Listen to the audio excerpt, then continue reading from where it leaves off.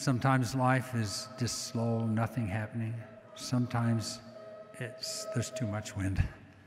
It's too stormy. That was the only time we actually got thrown overboard and capsized. So I was in the water, and the boat was gone.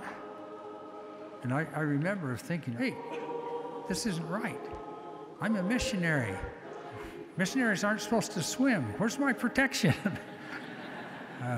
That thought only lasted for a second, because the impression came, you better swim. After a while, when you're fighting heavy waves, you just run out of energy. I just couldn't do it. And starting to sink, and then a thought came into my mind. I said, but if I die here, I won't get to marry Jean. And I want to. And just that thought,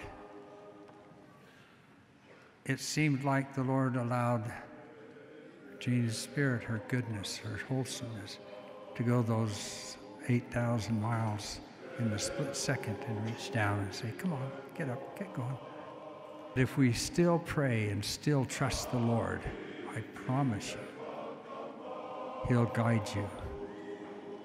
As Alma told his son, He will support you in your trials, in your troubles, in your afflictions, and will lift you up out of them.